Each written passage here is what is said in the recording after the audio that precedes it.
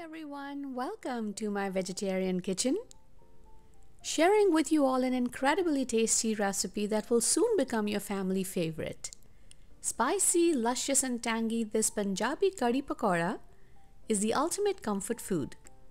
This dish will not only tantalize your taste buds, but will also satisfy your soul.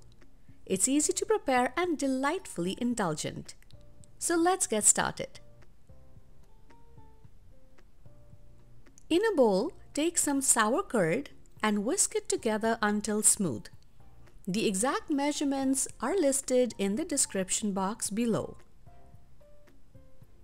Now add in gram flour or besan to the whisked curd and stir and mix everything again, making sure that there are no lumps at all.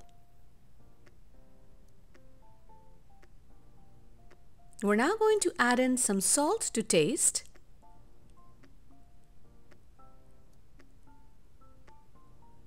some turmeric powder, and mix well to combine.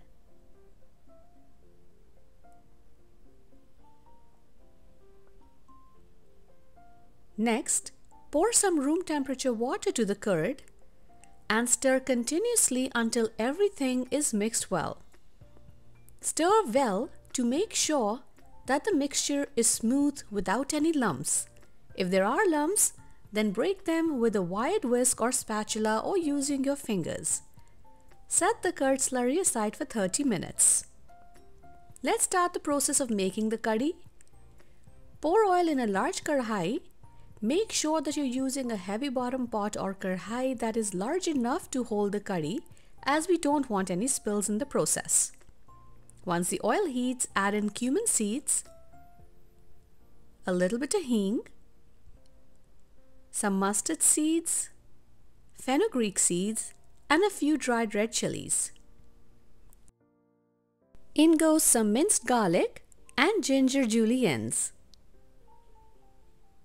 We're going to saute everything for about a minute or two until the ginger and garlic are cooked. Fry on low flame so that these spices do not get burnt. Add in a handful of curry leaves and saute for another minute.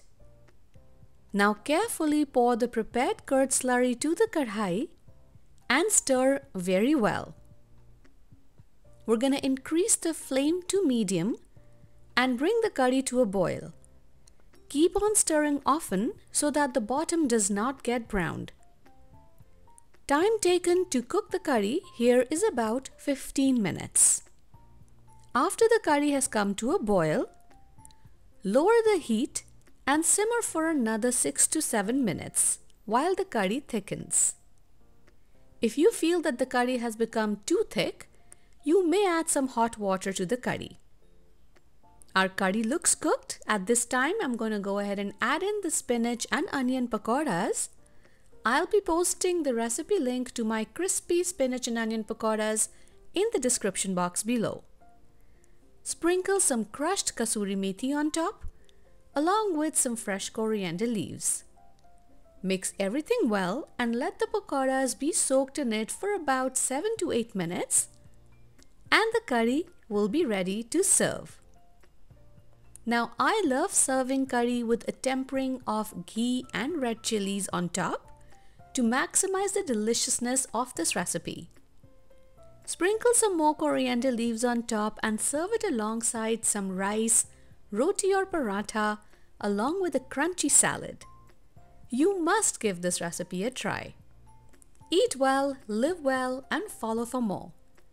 Happy cooking, and thank you for watching.